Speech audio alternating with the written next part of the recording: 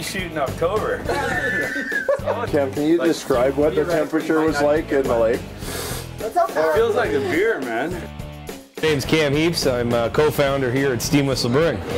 Steam Whistle was born on the banks of the Massasauga River on a canoe trip of some ex-Upper Canada Brewing Company employees, including myself.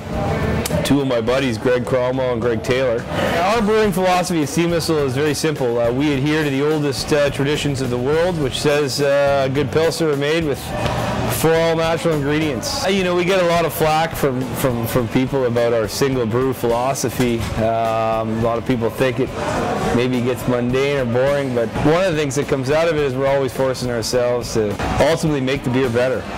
There's not a year I've been in this brewery where the beer hasn't improved. And that's not to say changes are being made to the recipe. It means improvements are being made to every level of the process.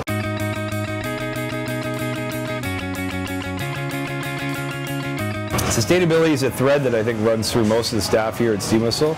Our environmental committee was pioneered voluntarily by staff. It's chaired by staff, run by staff. One of the latest projects we did is we had one of our staff, Dr. Mike Corrali, out in the West Coast. He looked at our vintage vehicle fleet and said, guys, these vehicles are beautiful, but they're not green. So now he's cruising the streets of Vancouver in a 100% green-fired vintage vehicle delivering beer. So we'll probably look at doing one here in Ontario, and then, you know, over time convert the whole fleet.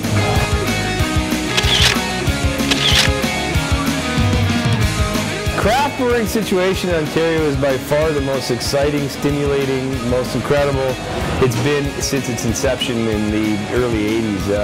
We're part of a very special group of people. Those are the craft brewers of Canada, and we're on a crusade to restore pride in the Canadian brewing heritage, and we're doing it as a group, and it's an honor to be a part of the group and an honor to get that message out. Thank you for supporting craft brewers. You're doing a lot more than just supporting a local company. You're supporting the lives of hundreds of people across this country who are trying to do something different, and they're doing it right.